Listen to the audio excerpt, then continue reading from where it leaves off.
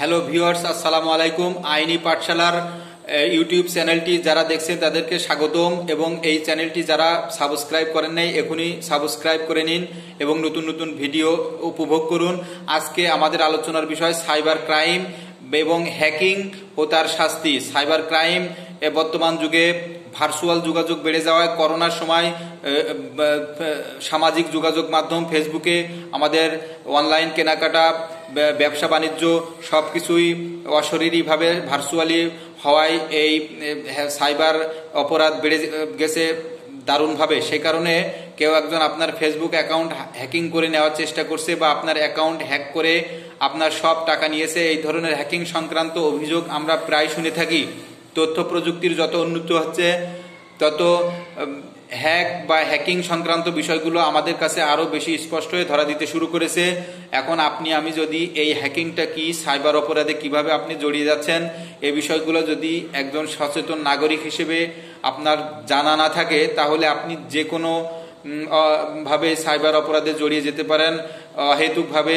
সে কারণে আপনাকে অত্যন্ত সচেতনভাবে আগাইতে হবে। হ্যাকিং হচ্ছে, যদি আমরা দেখি হ্যাকিং কি, তাহলে সংক্ষেপে বলা যায় হ্যাকিং হচ্ছে এমন এক ধরনের বেআইনি প্রচেষ্টা যার মাধ্যমে এক ব্যক্তির অ্যাকাউন্টে বা নেটওয়ার্কে বা কম্পিউটারে প্রবেশ করে তার গুরুত্বপূর্ণ ও গোপনীয় তথ্যকে তার অনিচ্ছা এবং অজ্ঞাতসারে গ্রহণ করা, মুছে ফেলা বা এমন কোনোভাবে পরিবর্তন করা যা ওই ব্যক্তি বা প্রতিষ্ঠানের জন্য ক্ষতিকর হয়।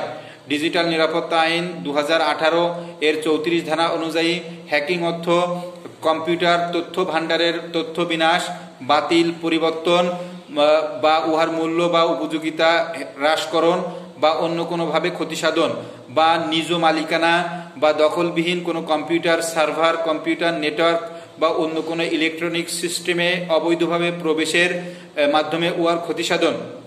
আপনি হয়তো ভাবছেন বিষয়টা কতটা মজার হতে পারে। যদি আপনি হ্যাকিং জানতেন তবে হয়তো আপনি আপনার বন্ধুদের সাথে অনেক মজা করতে পারতেন। আপনার কাছে যেটি মজার মনে হচ্ছে সেটি অন্যের কাছে মরণ খেলাও হতে পারে। এ কারণে সাইবার অপরাধে জড়িয়ে পড়তে বা অন্যকে জড়াতে কখনোই এই মরণ খেলাটি খেলবেন না। আপনার হয়তো ধারণাই নেই যে এই বিষয়টা কত ভয়ানক হতে পারে। হ্যাকিং ব্যক্তি, সমাজ ও জাতির জন্য কত মারাত্মক ক্ষতির কারণ হতে পারে সেটি অবশ্যই খেয়াল রাখতে হবে। হ্যাকিংয়ের মাধ্যমে অনলাইন জগতে প্রায় সবকিছুই করা সম্ভব, যেমন অনলাইন অ্যাকাউন্ট থেকে টাকা চুরি করা, কোনো ব্যক্তির ব্যক্তিগত তথ্য সংগ্রহ, ভাইরাস বা কোনো ক্ষতিকর প্রোগ্রামের মাধ্যমে আক্রমণ, সেই সব কিছুই হ্যাকিংয়ের মাধ্যমে করা সম্ভব। এছাড়া মোবাইল ফোন, ল্যান্ডফোন, গাড়ি ট্র্যাকিং, বিভিন্ন ইলেকট্রনিক যন্ত্র ও ডিজিটাল যন্ত্র সব কিছুকেই হ্যাকিংয়ের মাধ্যমে নিয়ন্ত্রণ করা যায়।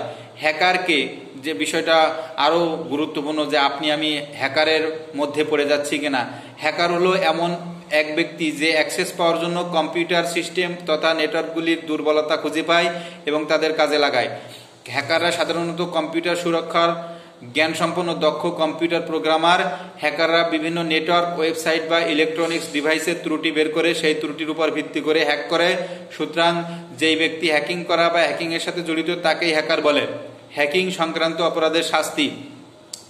ডিজিটাল নিরাপত্তা আইন 2018 এর 34 ধারা অনুযায়ী যদি কোনো ব্যক্তি হ্যাকিং করেন তাহলে এটি হবে একটি অপরাধ এবং তজ্জন্য তিনি অনধিক 14 বছর কারাদণ্ডে বা অনধিক 1 কোটি টাকা অর্থদণ্ডে বা উভয় দণ্ডে দণ্ডিত হবেন। যদি কোনো ব্যক্তি একই অপরাধ দ্বিতীয়বার বা পুনঃভাবে সংগঠন করেন তাহলে তিনি যাবজ্জীবন কারাদণ্ডে বা অনধিক 5 কোটি টাকা অর্থদণ্ডে বা উভয় দণ্ডে দণ্ডিত হবেন। বিশ্বায়নের এই যুগে হ্যাকাররা আপনার কম্পিউটার বা মোবাইল ফোনের সকল তথ্য, আপনার ব্যক্তিগত তথ্য, ব্যাংক অ্যাকাউন্ট তথ্য, কোনো অন্তরঙ্গ ছবি বা আরও অনেক কিছু যা হয়তো আপনি অন্য যে কাউকে দেখাতে বা জানাতে ভয় পান তা নিয়ে যেতে পারে, আপনি হয়তো জানতেও পারবেন না। তাই আসুন সকলে তথ্য প্রযুক্তি ব্যবহারে সচেতন হই, নিজে আইন জানি, নিজে সচেতন হই, নিজে বিভিন্ন অপরাধ থেকে নিজেকে রক্ষা করি, অন্যকেও রক্ষা করি, অন্যকে অহেতুক সাইবার অপরাধে না জড়িয়ে ফেলি, নিজে না জড়াই। এসব বিষয় আপনাকে আমাকে নিজে থেকেই শিখতে হবে, জানতে হবে, মানতে হবে। অন্যের ক্ষতি সাধন করা থেকে বিরত থাকি এবং আইন মেনে চলি। যারা আমার এই ভিডিওটি দেখলেন তাদেরকে অসংখ্য ধন্যবাদ। যারা এখনও সাবস্ক্রাইব করেন নাই অবশ্যই সাবস্ক্রাইব করবেন। নতুন নতুন ভিডিও দেখতে আইনি পাঠশালার ইউটিউব চ্যানেলটি নিয়মিত দেখুন। সবাইকে ধন্যবাদ।